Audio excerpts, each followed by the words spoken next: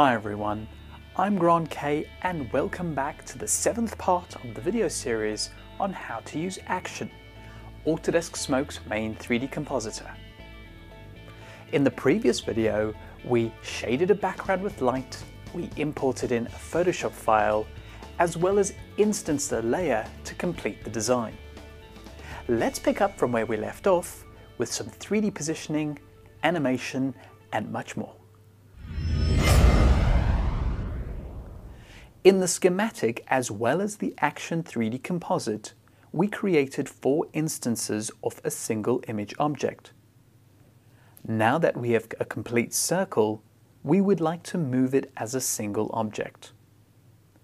The technique to achieve this look is by locking all 4 instances together using a single axis node. We'll switch back to the Node menu on the left-hand side of the interface, and in the node bin, we'll drag an axis node into the schematic above the 4 axis nodes which create the instances. Holding down the Shift hotkey on the keyboard, drag the axis node and kiss each of the 4 axis instance nodes. As we can see, this new axis is the parent of the 4 instances.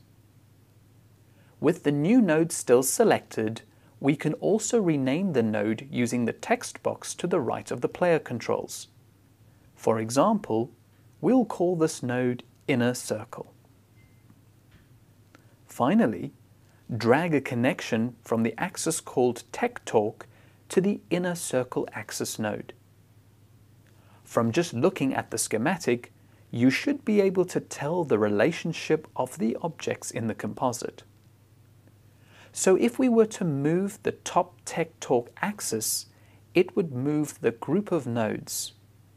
But if we were to move any of the children nodes, this would move the individual components of the group. This is where the flexibility of the schematic really shines. Now let's position the image objects in 3D space.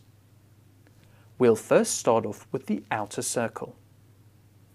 Double-click on the axis node above the outer circle image object, and this will bring up its object menu. Select the schematic view, and we will change the viewer mode from schematic to top view. To do this, click on the view pop-up at the bottom left of the interface and change the setting from schematic to top view. Use the navigation controls on the right of the interface to zoom the view out a bit if necessary. So once again, we can adjust the Z position of the axis node so that the outer ring goes back in 3D space. However, you can see that in the top view as well as in the result view, the outer ring gets visibly smaller as it moves away from the camera. Now if you're animating a layered design in 3D space, sometimes you may not want the elements to change and actually have them remain the same size in the viewers, even though they are being moved closer or further away from the 3D camera. We'll undo the move by pressing the Undo button on the right of the interface, or you can press Command Z on the keyboard. In the Object menu under the Player Controls, you will see an option called Autoscale. This is currently set to off. Click on the blue pop-up and choose On Position Changes. Now, as we move the outer ring back in 3D space, it automatically starts scaling larger. This is clear in the top view, but in the result view, the image object appears to look the same. This is great because we don't have to manually guess the scale value and Smoke works it out for us. Let's do the same for the inner circle object. Select the top view and press the Escape hotkey on the keyboard to toggle back to the schematic view. Click the inner circle axis node which selects it and press the Escape hotkey again to return to the top view. Once more, in the Object menu, change the Autoscale option from off to on position changes. We'll move the inner circle to half the distance of the outer circle. All of this repositioning will start making sense once we start animating the camera. But one thing I'd like to focus on briefly is if we scrub the time bar, you will notice that the light we used originally for the background is also affecting the logo. Ideally, we would like one light to affect the background and possibly another light to affect just the logo and any other elements in the scene. Using the navigator, we'll pan over to the light node, which also shows the background image objects.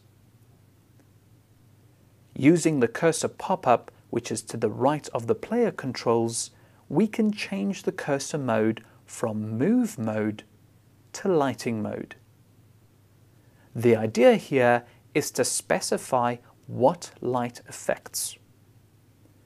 Using this new cursor mode, you can drag a blue connection from the light to the gradient image object. We'll repeat the same operation for the pattern image object. Now our logo and elements are now in complete darkness because they have been excluded from the light.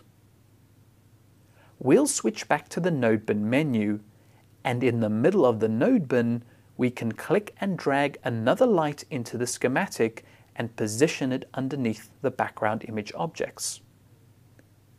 Once again, using the pop-up menu located to the right of the player controls, we change the cursor mode from move to lighting. This time, hold down the Option hotkey on the keyboard and drag a red connection from the second light to the gradient image object. We'll perform the same operation for the pattern image object. The red connection excludes the background image objects and the pattern image object from the light being emitted from the second light. Using the cursor pop-up located to the right of the player controls once more, we will change the cursor mode from lighting back to move. Now double-click on the light node in the schematic, which will bring up its object menu. Using the Z position, push the light behind the camera. When scrubbing the time bar now, you can see how the background has its own lighting, and so does the logo and its elements. Now let's quickly animate the rings. We'll go to the first frame of the composite. Double-click on the outer circle axis node, and this will bring up its object menu. To the right of the interface, turn on the Auto Key button. We are going to rotate the ring on its Z axis. Holding down the Control hotkey on the keyboard, click on the Z slider for rotation. This very action resets the slider to its default setting, but it also keyframes the current frame with the default value. So basically we have keyframed the Z rotation with a value of 0 at frame 1. Going to the last frame of the composite, we can dial in a value of 45 degrees into the Z slider by using the calculator. When scrubbing the time bar, we can see what animation has been created. Now we'd like to copy this animation from the outer circle to the inner circle. Returning back to frame 1 of the composite, we can see that the Z rotation value for the outer circle is 0. Holding down the Command key on the keyboard, click down on the Z rotation channel. You will see that a contextual pop-up with various options appear. We will select the Copy Channel option. In the schematic view, select the inner circle axis node, and this brings up its object menu. Holding down the Command hotkey on the keyboard, click down on the Z rotation channel once more, and this will bring up the contextual pop-up. This time, we'll choose Paste Channel. So when we scrub the time bar, you can see how we have the same animation on both the inner circle as well as the outer circle. For more detailed videos about animation, please visit the Smoke Learning channel.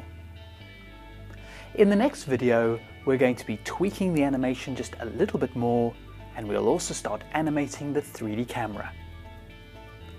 If you'd like to know any more information about Autodesk Smoke, or you'd like to download the free 30-day trial copy, just go to autodesk.com/Smoke for Mac. Thanks for watching, and I'll see you again soon in the next video.